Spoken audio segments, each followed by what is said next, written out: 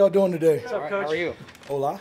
So, going back to the pre-draft process, how did you first learn about Montreal Washington and what jumped out about him to you? Oh yeah, that's easy. To be completely honest, Coach Z brought him up. Coach Z said I have a receiver that I like. He's a smaller slot receiver. Would you mind watching him as a returner? And I put the tape on. Obviously, I know there's a lot of Florida graduates out there, so I apologize. But anytime you have a kid at Sanford that has production versus a big program, it draws your attention, right? So that's really what Coach Z brought him up, and then I went and watched him, and I said, this kid has talent. You talked about finding some of those core special teams guys.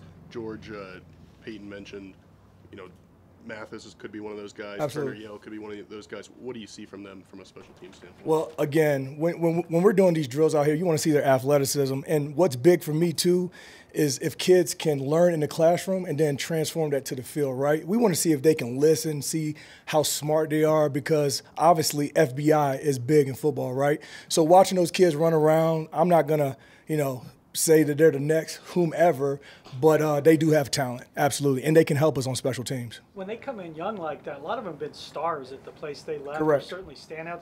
Is that part of it, is to see which ones are selfless and are going to buy into special teams, which is by nature is a kind of a selfless job? 100%. So, again, like I said the last time, a lot of those guys in college who start, they don't play special teams, right? So when they come here, it's sort of like if they're not starting, they have to find a role. What is your role? Are you a core special teams player? Are you a role special teams player? Are you a difference maker special teams player? So just evaluate those guys, seeing the willingness, if they can do it, seeing if they can tackle. That's all part of it, 100%, absolutely. Did any of the tryout guys catch your attention? You know what I told myself the last time I met you guys? I'm going to stop naming names. I thought as a group, it was one of the better groups, rookie groups that I've been around in the 15 years that I've been coaching. I think those guys came in focused. They came in determined. I think they're trying to prove that they belong, right? They want to show the vets that they belong, and I think they did a good job this weekend. When did your love for special teams kind of originate in your career? I know you scored touchdowns on it at Virginia. Yeah. Is that kind of where it originated?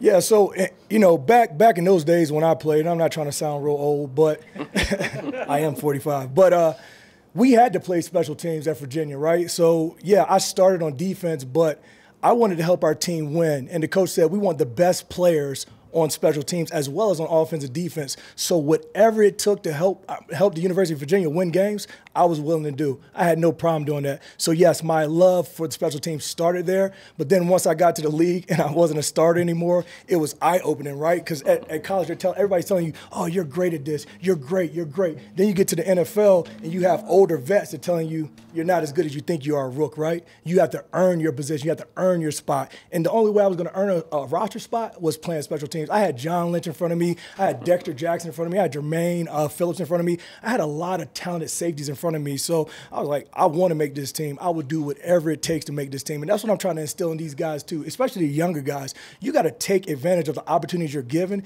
and you got to take hold of that. If you get a shot to take a job from someone, you got to do it. Did you take a look at the schedule your first time as a coordinator? You open at Seattle, a place you're familiar with, and then you go to the Rams on Christmas Day? I looked at that schedule.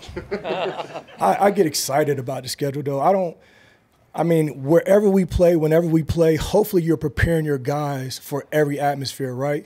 You should get excited about playing in Seattle the first game. What other place would you rather play, right? You want to play a team that you know has been consistently good over the years, and now you're really testing yourself to see where you are as the Denver Broncos. So I'm excited for it. I'm really excited for it. I hope our guys are excited for it, too. I know Russell is.